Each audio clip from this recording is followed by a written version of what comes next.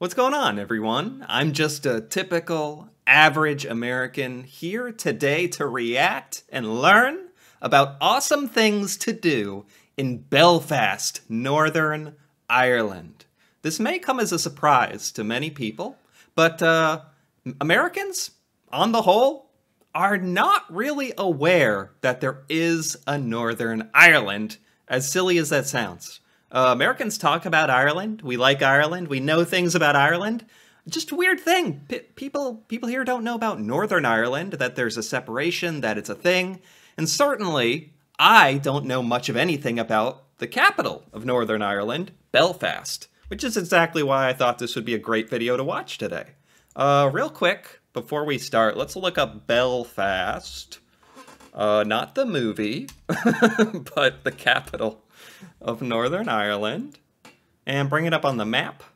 Yes, I sadly do need this just to get a little visual understanding of what's going on here. Okay, we have the UK, zoom in, Belfast. It's on like the northeastern side of Northern Ireland. Pretty cool.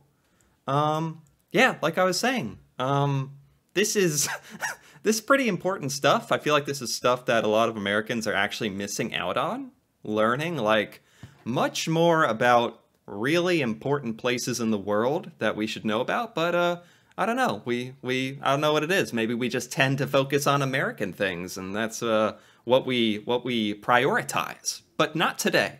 Today, we look at awesome things in Belfast, Northern Ireland. Let's take a look.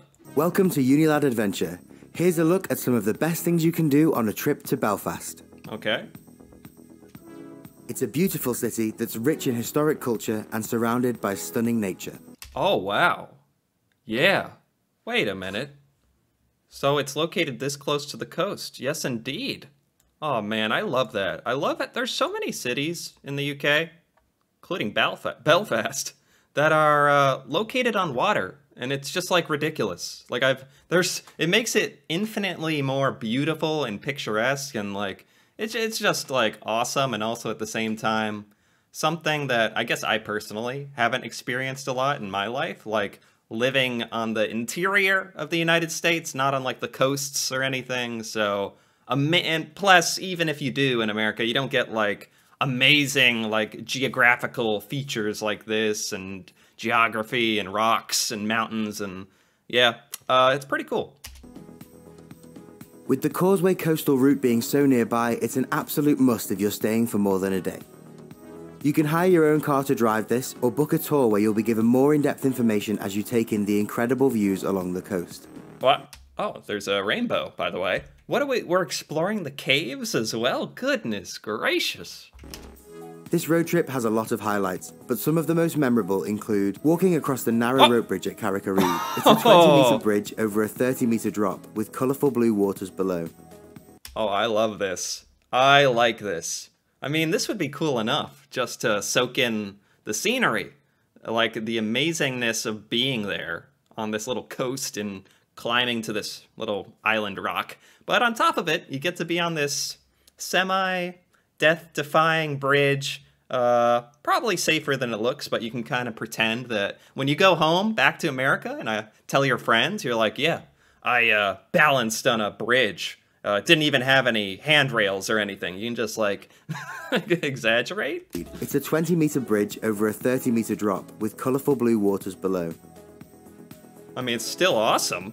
You can also see Sheep Island from here, which is heavily featured in Game of Thrones, not to mention the spectacular trail along the cliffside, with great views all round. Wow. I'm not surprised that Game of Thrones did some of the filming here. This landscape looks borderline otherworldly, or at least like incredibly picturesque. Like this is just like, you can point a camera anywhere in Ireland and you get like amazing, open, beautiful landscapes like this. It's not fair. Then there's Cushenden Caves to explore. Okay. And the unmissable dark hedges, better known as the King's Road. Walking through the natural beauty of the dark hedges feels like you've stepped right through your television and into Westeros. You know, I usually wouldn't think like a row of trees would be worthy of its own visit, its own name even, but these are some pretty awesome trees. Like, if ever these belong in some kind of storybook, like these have character. I will, I appreciate these trees. Not kidding. By the way, I do hope we get some of the, some things to do in the city of Belfast. Not that this isn't amazing, but I actually thought this would be about the city, and so far we're just appreciating the insanely beautiful, like, coastline and caves and trees, which is great, just not what I expected. We recommend stopping for lunch at a local Irish pub along the way. There we go. There are many that take advantage of the running theme. However, if you're in it for the scenery more than the popular culture, then there are plenty of places that don't feature an Iron Throne. Yeah, I don't know how I feel about this. It's like, if you're an American traveling overseas to Northern Ireland, that's like a huge enough deal itself to like soak in the culture of Ireland. I don't feel like it has to have this Game of Thrones thing mixed in, although it is like cool. And if you're a fan of the show, this is fun. But I'm here for like the Irish culture, you know? After winding your way through the idyllic Irish countryside, you'll find yourself at the main attraction, the Giant's Causeway. What? This natural occurrence is often called the eighth wonder of the world. It was formed 50 to 60 million years ago by volcanic activity. How does this just form naturally, so geometrically? And it's like a bunch of rocks stacked on top of each other. Aliens. Aliens. No. It was formed by a volcano? That's amazing. Nature, you're amazing. Wonder of the world. It was formed 50 to 60 million years ago by volcanic activity and features around 40,000 perfectly placed hexagonal rocks. What? Wait, what? How? 40,000 perfectly placed hexagonal rocks. How? What? They just say, you can't just say it was a volcano tens of thousands of years ago. That doesn't explain anything. What? Huh? It's hard to believe the feature isn't man-made. In fact, locals will tell you that the causeway was built by a giant named Finn McCool, who was building a bridge to fight his Scottish nemesis, a giant by the name of Ben and Donnot. Wow, this is amazing. I have never heard of this. This truly is like an eighth wonder of the world. This is insane. It's up to you what you choose to believe, but nevertheless, you'll feel like you're on another planet standing on top of this unbelievable natural feature. Seriously. If you fancy a little adventure, there's a couple of trails you can walk with stunning views of the world-famous Causeway Coast and North Channel. We took the Red Trail, which heads up towards the Organs, another great spot for a photo opportunity. The trail then swings around to an amphitheatre viewpoint. This is what I'm talking about. You just don't get scenic pathways and hillsides and weird stone formations built by giants. You just don't find this stuff in the United States. That is why it is so cool to take a look at these things in these faraway places, to me, anyway. The path here is closed due to a landslide. However, from this trail you'll be rewarded with some of Ireland's most stunning panoramic views. Wow. This was one of our best days in Belfast. There's so much not to be missed along the coastline. A great guide can make your trip even more memorable, and we couldn't say thanks enough to ours. His name was Derek and he worked for McCombs Tours. They're not paying us or anything, but there's a link to their website in the description if you're interested in who we went with. Yeah, wow, this was a good tour. If it brought them to these places he's mentioned so far, those are all, like, amazing. Awesome. You know, some people like to travel, and some of the fun is doing your own thing and exploring, like Northern Ireland, Belfast, I'd imagine, but others, like, probably like me, wouldn't mind, like, an awesome tour guide. Just drive me to, like, amazing places. I'll hop out and appreciate them. Everyone wins. Back in Belfast, there's so much to see and learn about. If you really want to get into the heart of the city's history, then take a tour around Crumlin Road Prison. What? They'll tell you all about the troubles and the conditions inmates faced during their time in this literal hellhole. What? What? How did it get to here? How did it escalate to this? Get a load of the rich history and culture of Belfast. Take a tour of its horrible, horrific prison. Right? Like, okay. Yeah, I would do it. It sounds really interesting. It's just like a strange starting place, I guess. The troubles and the conditions inmates faced during their time in this literal hellhole. Okay. During its time in operation, it was home to executions, escapes, hunger strikes, and riots. Jeez. Many of the people imprisoned here were innocent because you could even be held on suspicion alone. And Right. the laws at the time were so unregulated that mistakes were often made. I mean, to be honest, I think everyone, let's be honest, we'd all find the horrors and trials and history of that rotten prison very, very interesting. Like, seriously, to walk around and, like they said, there's some, like, dark parts of humanity kind of in the history of the prison, but still, stuff worth learning about. Anyway, that was cool. Just kind of random.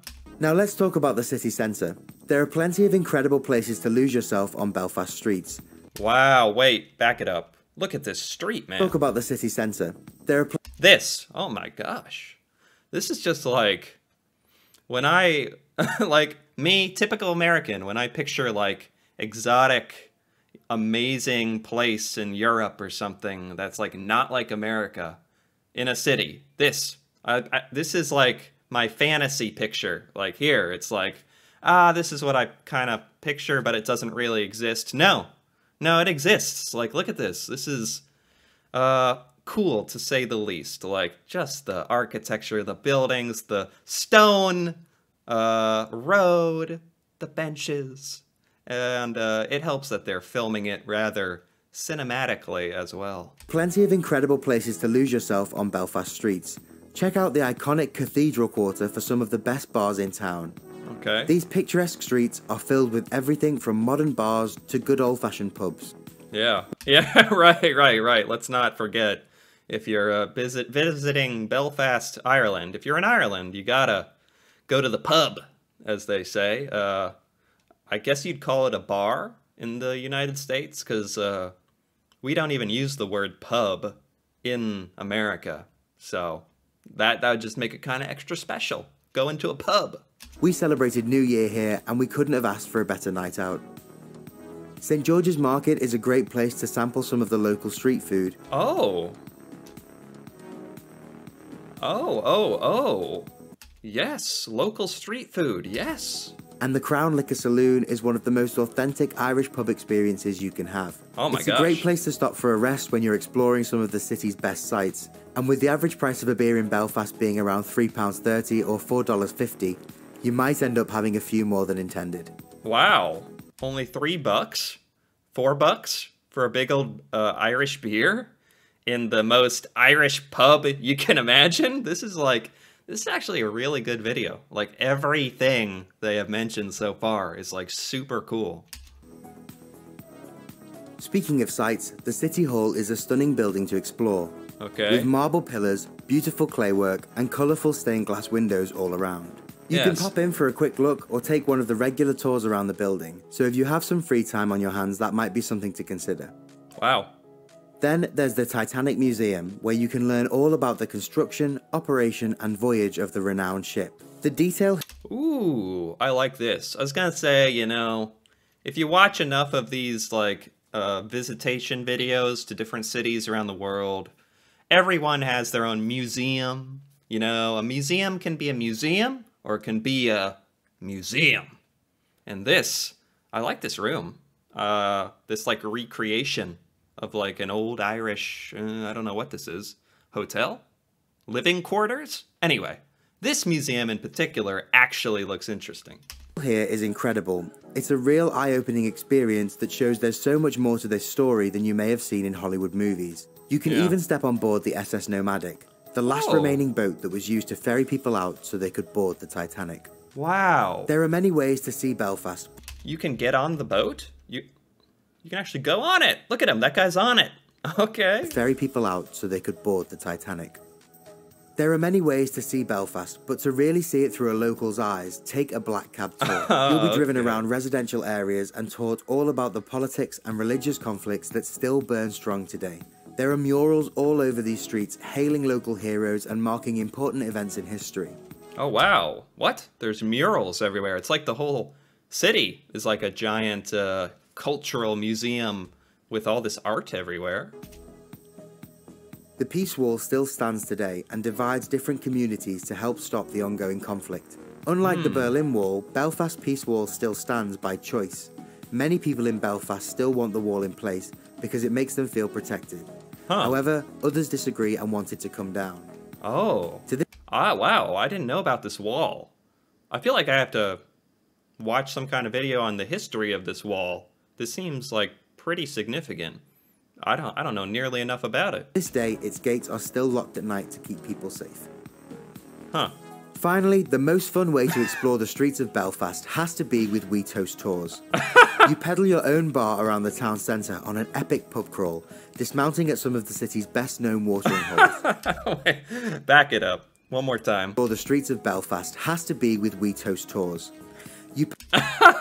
That does look pretty fun. That is funny.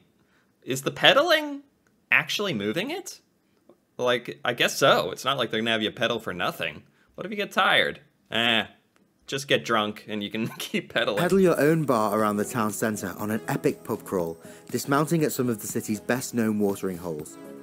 Okay. It's a great way to get a feel for the culture of the city, with each pub offering something different.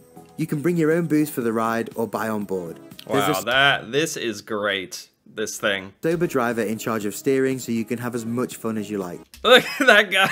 That guy steering is like the only one not drinking. He's just like, oh my god, another Thursday night. Thanks for watching our guide to Belfast. Don't forget to leave your recommendations for Belfast in the comments, give this video a thumbs up if you liked it, and subscribe for more of the best travel tips and videos from around the world weekly. Wow, I like this. Wow. This was by Unilad Adventure. And I give it a like. I liked it. Wow, this like every single thing they mentioned was awesome. Things to do in Belfast, Northern Ireland. Yes, indeed. Wow. Let's take a look at some comments. Are there any funny comments, interesting comments? Northern Ireland is the place you will miss forever if you've ever visited. Such a lovely place. I mean, it looks like a lovely place, to say the least. Love that Belfast was picked. Belfast is a really cool city. We spent 5 days in Northern Ireland. It was the 5 best days ever. Beautiful scenery. Yes. Yes. I mean, this city looks great for fun stuff to do and fun stuff to see. I really have not had much personal experience learning about, like, well, for one thing, modern Northern Ireland and, like, past Northern Ireland. So you can get a good, like, appreciation of both by, like, actually, taking a trip to Belfast by the look of it. This was very good. I enjoyed this. I like Belfast. Looks awesome. I'm glad I watched this video. Anyway, if you enjoyed this video as well, feel free to give it a like or leave a comment. And if you're interested in more videos like this, me reacting to the UK, Ireland, Scotland, Britain, or England rather, Wales, feel free to subscribe for more. And until then, thanks for watching, and see you later.